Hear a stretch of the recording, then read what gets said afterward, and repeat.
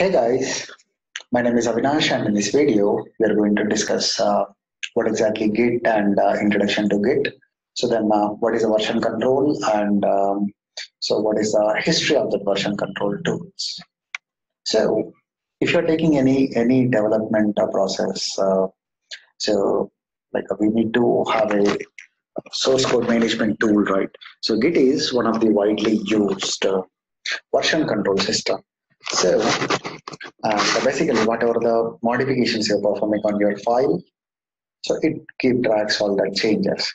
So first, let's discuss what exactly this version control is. So version control is a system that records changes to your file or set of files over time so that you can recall specific version later. So let's quickly observe this. For example, you have a file called resume.txt. So I'm going to take a file called resume.txt. So now let's assume you have some data. Now I'm going to update my resume.txt file, but I want to keep track all the changes happening on this file. So if I open this, if I add something here and if I save, so there is no previous file, so it is going to show with all the updated data. So then, as it is a manual file, so what we can do, we can take another copy of this file, and for easy management purpose, I'm going to call this as a resume version 1.0, or I'm going to call this as a resume version 1.0, and this one as a 1.1. Later on, again, if you are performing some more modifications, so then I'm going to work on this file. So skills updated. Again, you are going to modify some more thing. Again, we are going to take another file, and I'm going to call this as version 2.0, and I'm going to open. I'm managing all these individual files. Now, as I'm managing these versions, I have an advantage. So if I want to track all the changes happening on this file, so I can open all this. Okay, this is what the version 1.0, this is version 1.1, and this is version 1.2.0. So I can. So if you're working on only one individual file, fine, you can use this mechanism. But whenever you're working in millions of the files, and everyday developers are going to work on millions of the files, many files basically. So in this case, managing that version in this manner is not a recommended option. So that is why we have a version control system called Git. And the advantages of this Git is we can track all the changes happening on a file.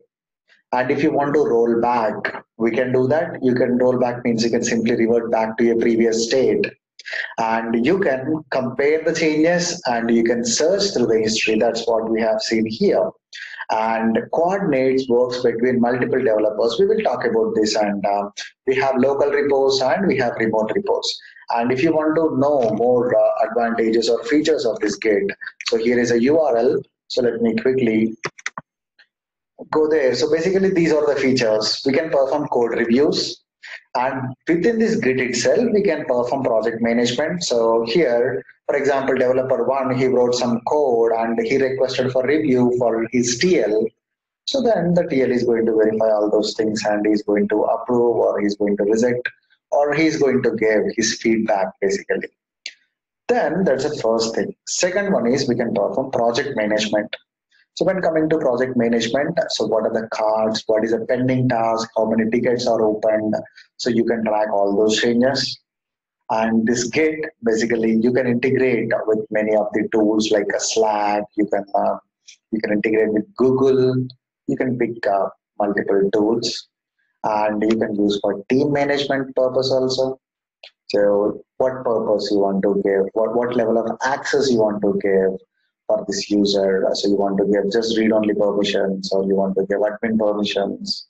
So you can control that team access on a specific project or specific streams also.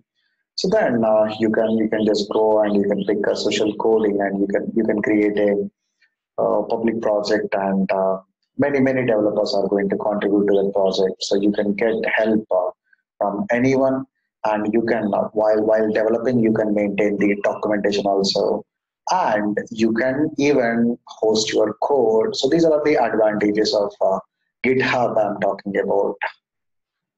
Okay, so basically what version you require, you can pick, and you can just host all your code, and so they have trusted customers like some big names here for GitHub. So now let's talk about the history of these tools. Okay, so in 1970s, so we used to have tools like SCCM, and basically that SCCM can be used to modify or maintain versions only for one particular file only. Then we got RCS. So you can edit multiple files. It maintains multiple files changes, but it can track only one directory. So then we got CVS. So it can track changes for multiple files, for multiple directories, but only for one user. So then in 2000s, we got SVN. So we got Apache Subversion, and we got Tortoise SVN. So many SVNs came. So Apache Subversion, basically, SVN means subversion. So by using the subversion, so you can create a number of the files, and it tracks a number of the modifications for a number of the directories, and multiple users also can work on that. But the disadvantage of this SVN is, so it works with the client and server model. What exactly the client and server model? So when coming to client and server model, we are going to have a server, and we are going to have multiple clients. So let's assume these are some developers. So whatever the code they are going to modifying, or what modifications they are performing, so they need to push all the changes to this server. And exactly same way, this developer, all the developers need to put all their code in a centralized location called server. Due to any of the reason, if this server goes down, so all these developers are going to get affected. So that is a disadvantage with SVN, but many organizations use that SVN.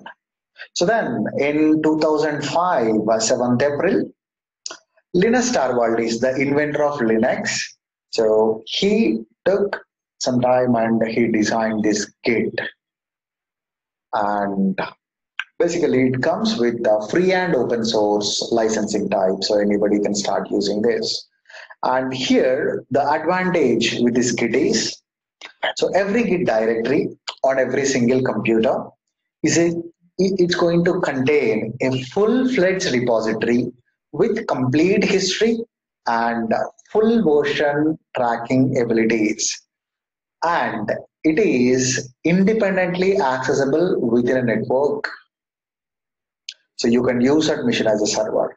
So unlike this client and server mechanism, so it works like a distributed computing. So that means like every individual machine will have complete set of the code, and these all can communicate. So if you want to communicate with this, if you want to communicate with this, so due to some reasons, if anything goes down, so immediately you can make another one up and running. So that is a main advantage of Git. All right, so this is a very simple introduction to Git. In our next video, we are going to discuss how we can install Git in Windows operating system and in Linux operating system. Thanks for watching this video, guys.